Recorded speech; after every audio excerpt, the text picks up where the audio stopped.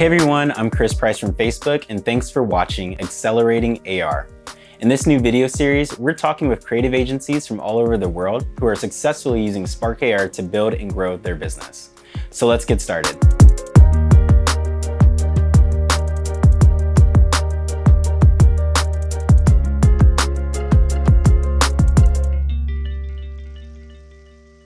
Our guest today is Sravanth Alluru. He's the founder and CEO of Avatar Me. Sravanth, welcome. Thanks, Chris. It's all my pleasure to be here with you.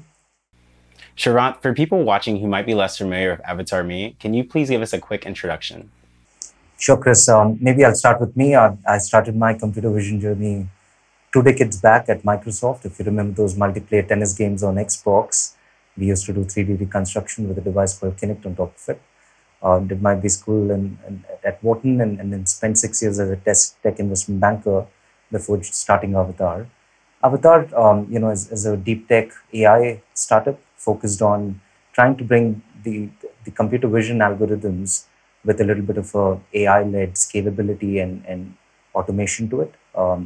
We today focus primarily on commerce, assisting pre-purchase commerce discovery of products across a brand and a consumer. And we're proud partners of Facebook and Instagram ecosystems and working with a lot of brands in their attempt to upgrade their 2D video campaigns or products on Facebook and Instagram into life-size experiences that both leave a recall in consumers' mind, equally bring better ROI propositions for these marketplaces and brands. That's awesome.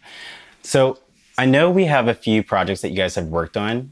Can you show us the first one that you guys wanted to show us today?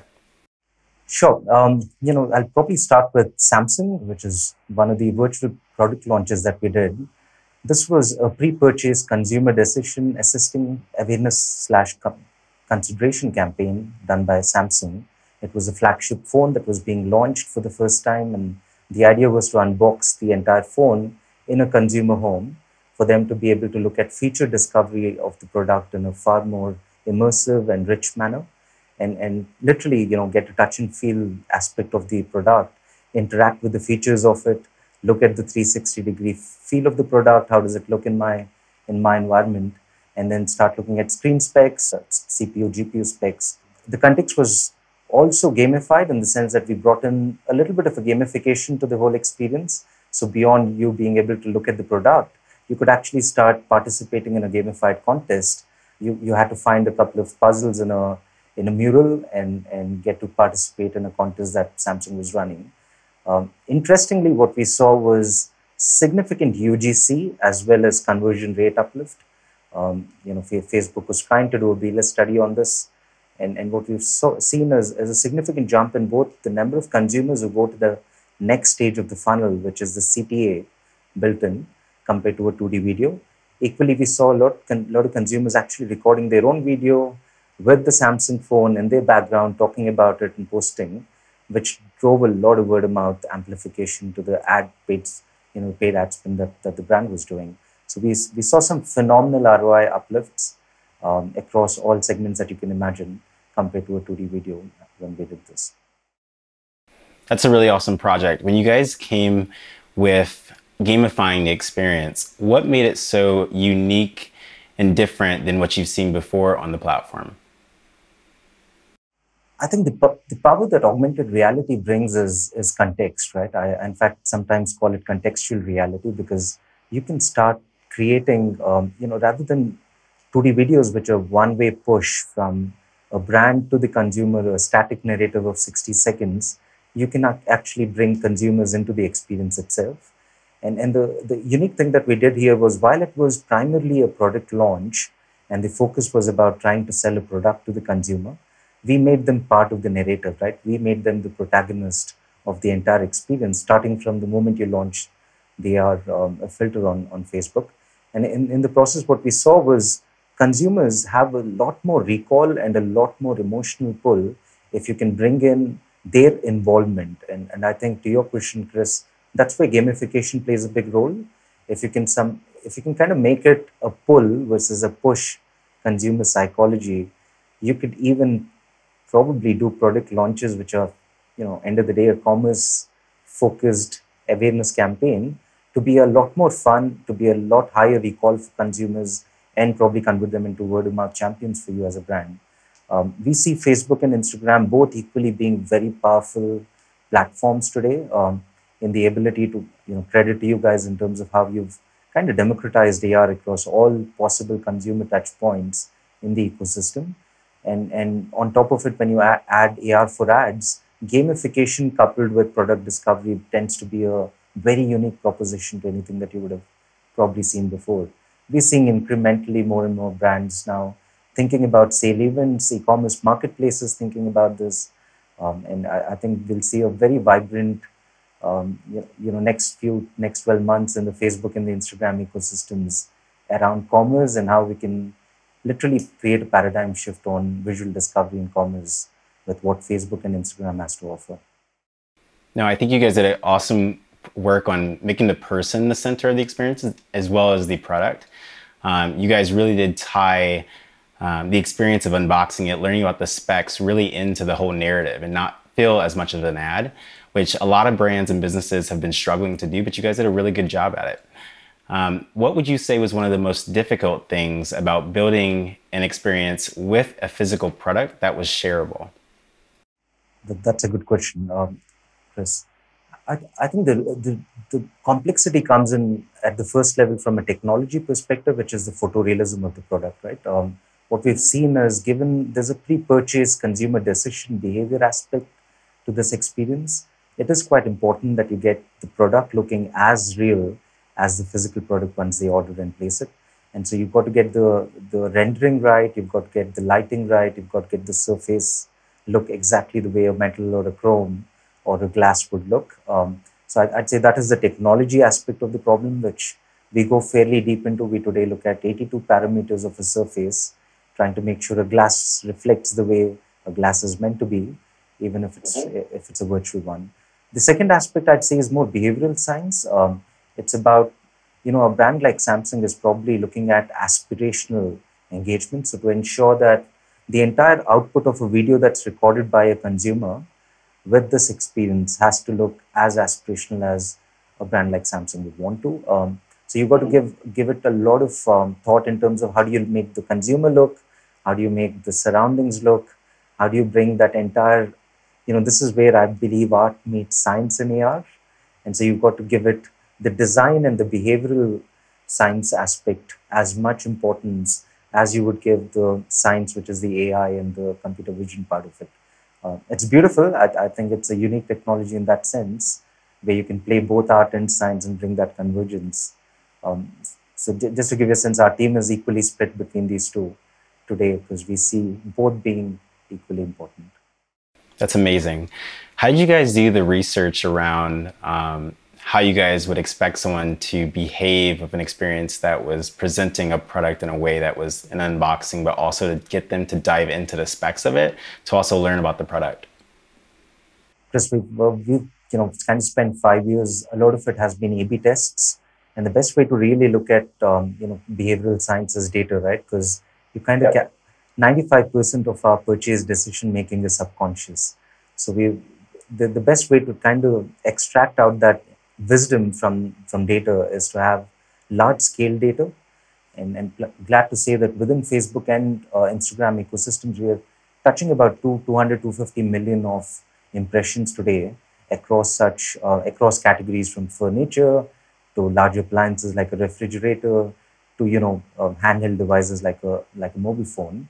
And in the process, what we're trying to do is extract understanding of the 90 odd seconds of average engagement time that you tend to get.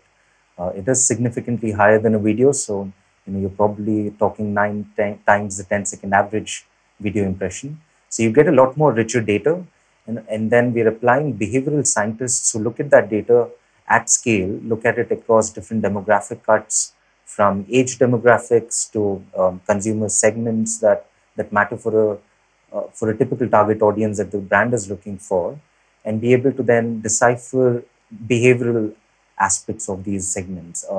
What we've seen, Chris, to your point, is Gen Z behaves very different, and then there's an early millennial crowd, and then there's the older millennials, and these are very different sets of consumer segments, if you will.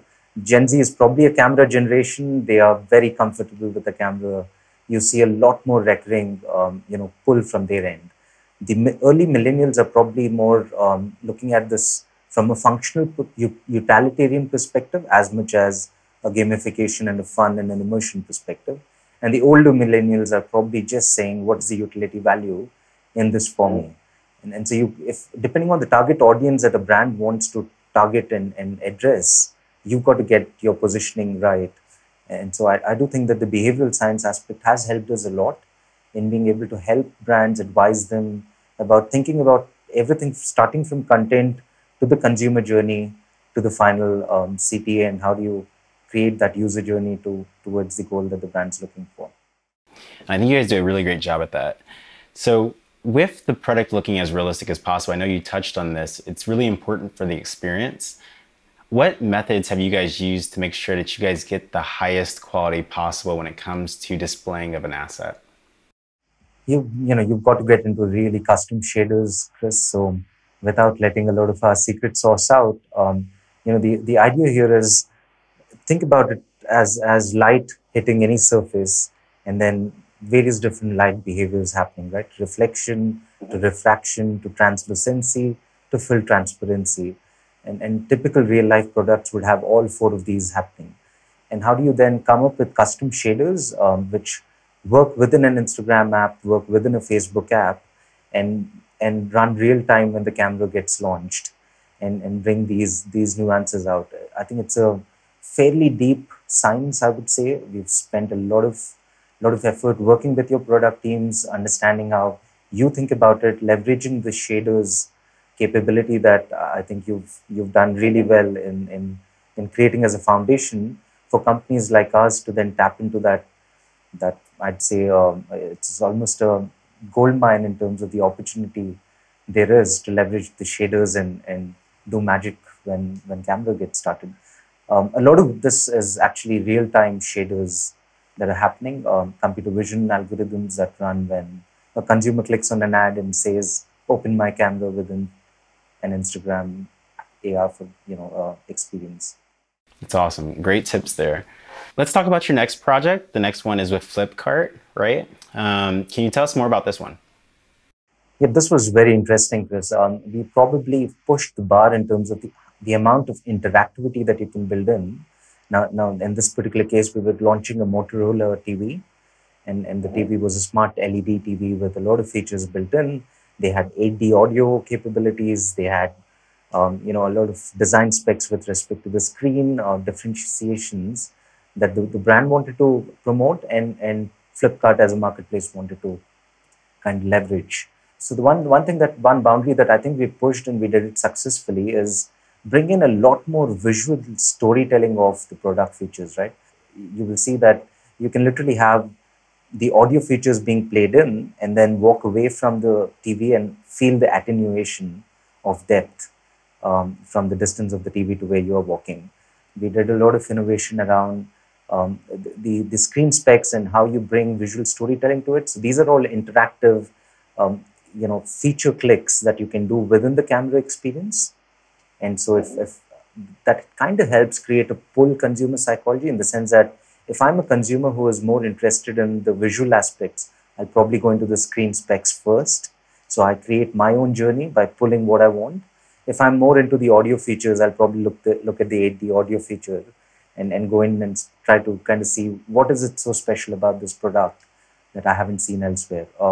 In the process, I think what we've done is given, coupled with the partnership that we have with you, I think we've been able to create a very unique proposition within Instagram and Facebook, where you can bring differentiation of a product and implicitly within an immersive experience, so that when a consumer is coming and thinking about this brand versus a brand Y versus a brand Z, and that's their consideration set, how do you make a recall happen which differentiates your product versus the other two products that are likely in their mind when they make the purchase decision?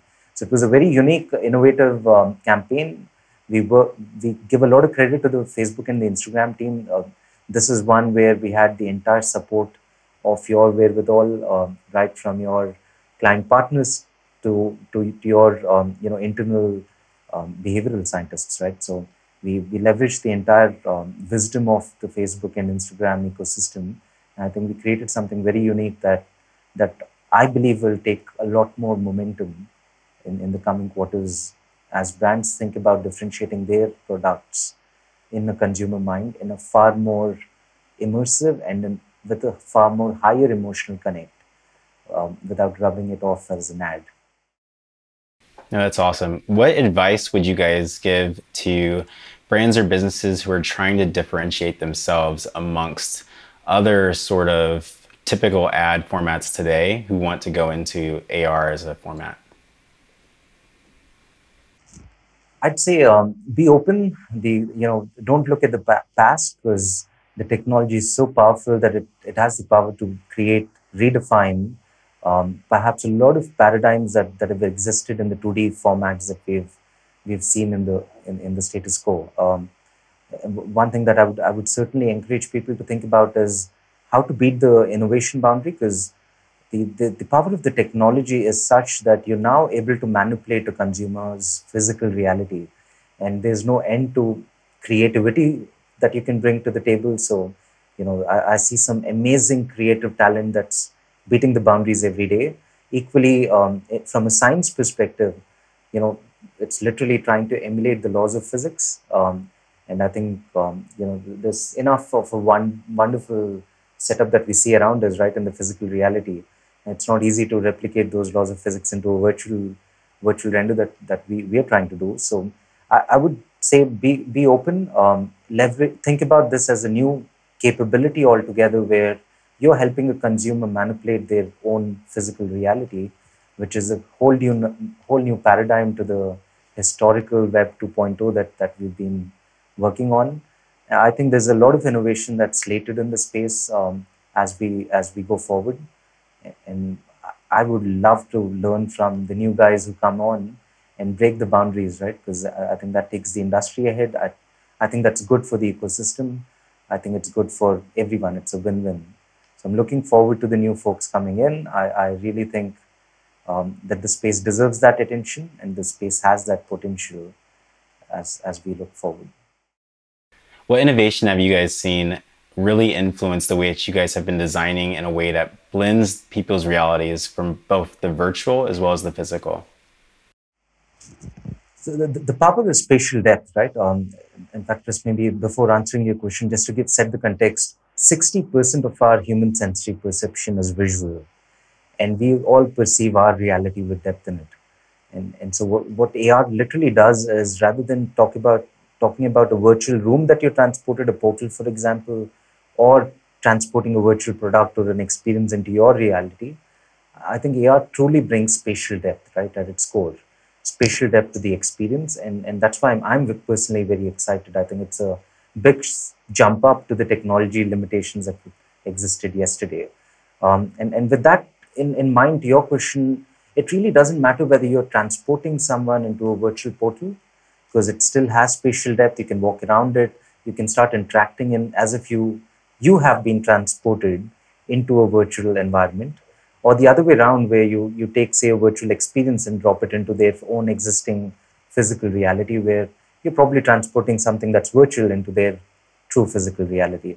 In both cases, I think the underlying consumer psychology and the efficacy of this technology remains the same, which is we are bringing depth to their digital visual perception, which was lacking until AR happened. So that I would say is the underlying mechanism. Fuels both sides. So we've done both sides of the game, to your question. We've done a lot of virtual portals where you're taking consumers into brand experiences, brand stores. Imagine walking into, say, a furniture store with living room concepts and bedroom concepts. Equally, we have done the other way around, where we're letting furniture, a product, for example, being dropped, being mixed and matched with a sofa, a center table, and a cabinet, being dropped in their own reality for the experience to work. So let's switch some gears now. In every interview we do, we try to dig into the business of augmented reality and some of the topics we're often hearing from our Spark creator community. Today I thought we could talk about finding and cultivating AR talent. AR creation is quickly becoming its own career path, and I'd love to hear how you guys have been sourcing and finding and cultivating AR talent today. Given the nascent industry that we're in, lot of this is about hiring and training. But maybe I'll break this down into those two puzzles. I think AR in general is very differentiated to the erstwhile technology approach because you have equal potential to kind of disrupt on creative paradigms as much as you have to disrupt on machine learning or neural overlays on the camera module, or equally, just simple advanced physics and math algorithms on the computer vision side. So my way of looking at it is look at it as a great convergence of art and science. And on the art side, I think there are two aspects that we look at for hiring. One is the ability to think outside the box, because this technology is quite outside the box, and there's so many things that we're probably scratching the surface at this point as an industry. And there's so much more that you could do if you were to break the limitations of the constraints that we today assume to be existent.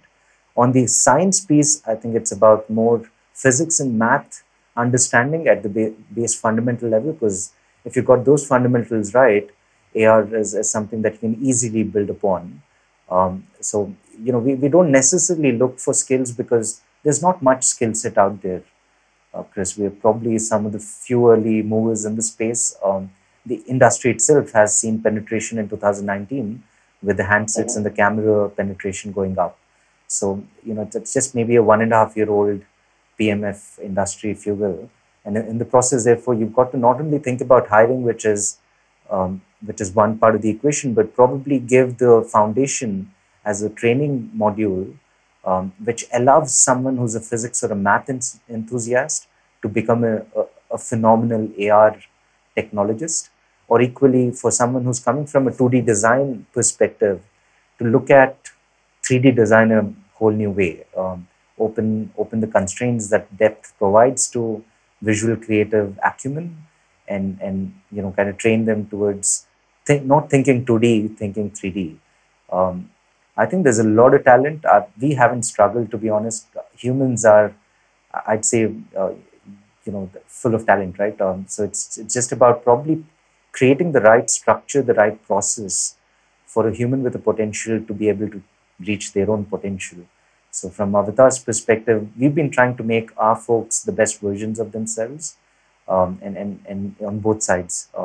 So we have a very structured art approach, which is creative thinking, and we have a very structured science approach, which is find people who are passionate about physics and math, and then convert them into folks who can redefine how 3D augmented reality can be brought to life in real time.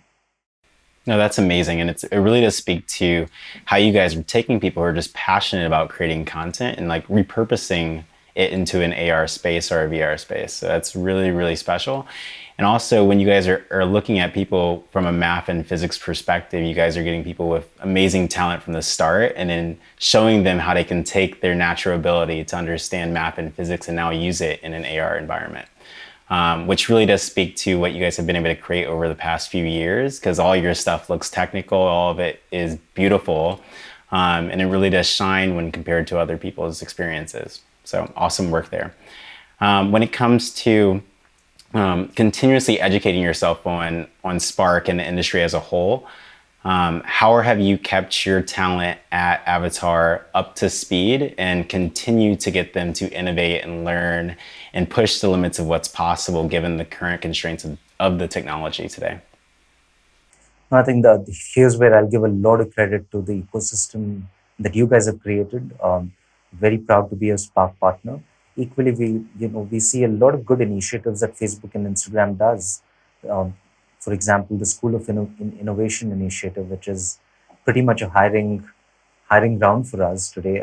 In fact, we probably have double-digit numbers of folks in Avatar today who were through the School of Innovation that Facebook did. And so a lot of credit to you guys. We are trying to emulate what you've done, perhaps to take it one step ahead once you finish the School of Innovation aspect. Also, I'd say the Spark ecosystem is so vibrant today that there's so much collaborative, upside to being part of this ecosystem, right? You get to learn from the other creators in the process. You get to learn a lot from the Facebook wisdom that you guys bring to the table. So we've been honestly as much listeners as we've been value contributors in this. We've emulated what Facebook has done with School of Innovation, which I think is probably, in my view, one of the best initiatives anyone has done globally. And we're trying to leverage that curriculum, leverage that for even otherwise folks that we're hiring from straight colleges and laterals. The second aspect is just the collaborative nature. We're learning a lot from the rest of the ecosystem within the Spark um, partnerships.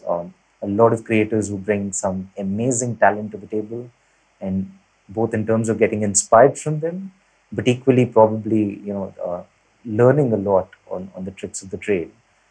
So I'd say it's been fairly vibrant.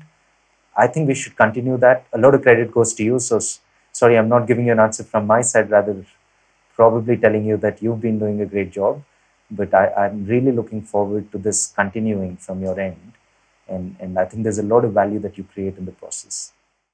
Well, thank you for that. I do have a question that may be a little curveball for you. Is since you guys have gone through a lot of our training and kind of have seen the ecosystem grow over the past few years, what would be one suggestion for us to improve? I'd say the one thing that we should certainly think of as an industry is bringing consumer behavioral sciences into the platform a little bit more, Chris. At this point, the all the effort that we're doing is about either the technology aspect, which is the math physics piece, or the creative aspect, which is the content creation piece. But we haven't yet, I think we're still scratching the surface on understanding consumer psychology and being able to decipher that out and leverage it as a group. I don't see too much of a focus yet on it. Again, early days, so data is also early, so I can understand why we are where we are. But as a group, we all the onus is on us, Avatar as much as on Facebook, as much as on the entire Spark ecosystem, for all of us to start thinking, how do we take this to the next level post the novelty aspect of the technology wears out, right? How do you think about fatigue factors? How do you think about how do we make this a paradigm shift forever rather than a good to have, experience that everyone's in there for fun? I think that will be an important aspect for all of us to focus, and something that I'd appreciate if you guys also focus as much as we should. No, totally. That's a really great suggestion, and we'll definitely take it into consideration as we build out more programs. What are some of your thoughts on subcontracting versus staffing for AR projects? I think at this point, subcontracting is something that you can do that just helps the overall industry. Having said that, you got to be very careful about it because quality does matter.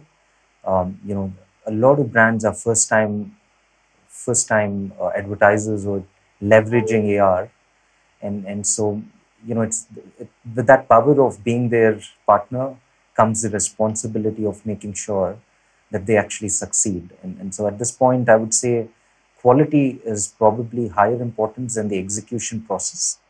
And what we've kind of seen is you've got to draw the balance. You can certainly outsource some of the basic stuff, but you've got to keep the handle on ensuring the ROI proposition that you as a partner to the brand are able to deliver, and which is where subcontracting may not work that well. So there are bits and pieces where I think subcontracting works. We are probably open to it ourselves.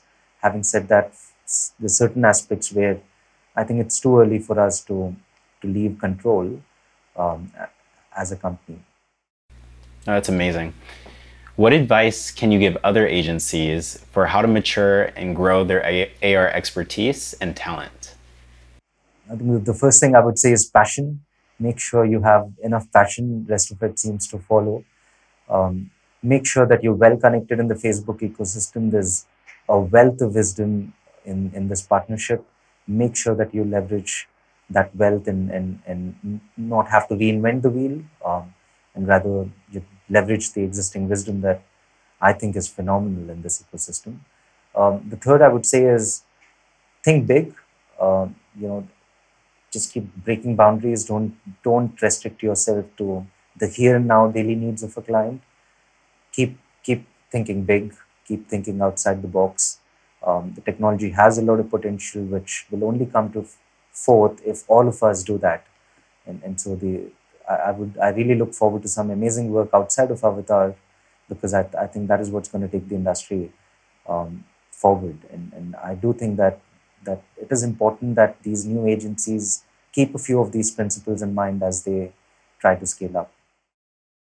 Sravanth, how are you guys hiring people, and are there any internal events, methods you guys are using to help you cultivate great talent that are coming in straight through the door? Yep, because I think it's given the nascent industry, you've got to be a little bit more creative. You may not get people that have existing skills all the time, but you may be missing out on some really talented folks who literally are meant to be great leaders in the space, right? And so the way we've kind of thought about it is to make it more fun, make it a bit more competitive, bring the mojo out of folks that may not be so deep into the technology already, but give them a little bit of flavor of what it is. And so we've been leveraging internally, at least our hiring process, and has been leveraging hackathons. We do weekend sprints where we literally invite any AR enthusiast outside of Avatar to come in, take part in say a competitive race between various groups that we form. You'll most likely be with four other strangers, because we tend to create those pods, if you will. And so you're learning from four other people, you're getting diverse opinions. Equally, you're actually working as a team towards an outcome that is finally an AR experience that excites you and gives you the satisfaction. So we've been seeing that to be a very successful format. Both weekend sprints work well, offline hackathons work well. The other aspect that we're looking at is campus programs. I think it's very important that we go in a little early, in the sense that there's a lot of enthusiasm in today's Gen Z, audience on this, not just as a consumer, but equally as someone who looks at it as a career. Some of it is just purely exposure not being there. So what we're trying to do at Avatar is literally create that exposure across campus programs. So we're signing up with campuses across different universities, creating these opportunities in your say final year for you to be participating in various different initiatives, some being paid, and in the process get a taste of this domain and figure out if that's what you want to be looking at as a career. And we're seeing a lot of success in it. We see about 60-70% success rates of everyone from campuses who come in just in an exploratory mode, ending up being a strong AR enthusiast who's then probably just joining us full time at the end of their university. So I think that's the other thing that we've seen a lot of success in. Oh, that's amazing. You guys have been really exciting people from like day one and getting them in the door and then keeping them motivated to continue to create, which is amazing. And it really does speak to the talent that is at your company. Sravanth, what would be 3 key takeaways that you would give an early agency or an individual creator trying to get other people on board with them to create and kind of build up their own kind of talent pool to kind of start taking on more work and as well as producing great work with their peers?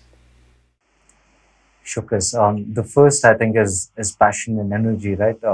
That seems to somehow reflect in the quality of work that you do. So I do think that keep the passion high, keep the energy high, keep ensuring that the team is realizing that they're probably breaking the boundaries that have existed for decades now in terms of how 2D formats were limited to how life-size 3D and spatial depth can rechange the experiences. The second I would say is probably at some level thinking outside the box. So think big. I do think that there's ability of creative going beyond the current constraints with the 2D formats. Equally, the science and then the behavioral sciences, analytics aspect of it, going beyond what exists today. So the onus is on all of us, and including, and I'm sure that there'll be new folks coming in with perspectives that will further take the industry ahead. I would certainly keep that aspect in mind. The third is just purely having the merge of art and science is going to be important in augmented reality because it is finally a visual domain. And so when you're thinking about creating a new company, keep a perspective on both, give it equal importance. Don't forget one over the other or prioritize one over the other. In the confluence of these two is where magic happens. Those would be my advice, Chris, from an outside-in perspective for someone who's starting new.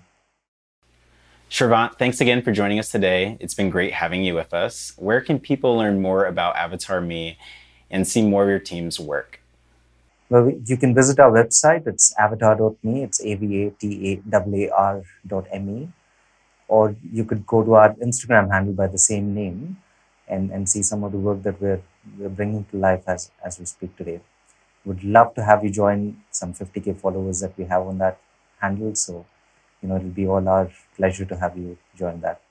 Everyone, please go follow Avatar Me and keep up on all of their great work. If you want to learn more about Spark AR and our creator community, please hit up our Facebook creator community to learn all of the great news, what's happening in Spark, as well as to join in on all the conversations happening in the creator community. Thank you.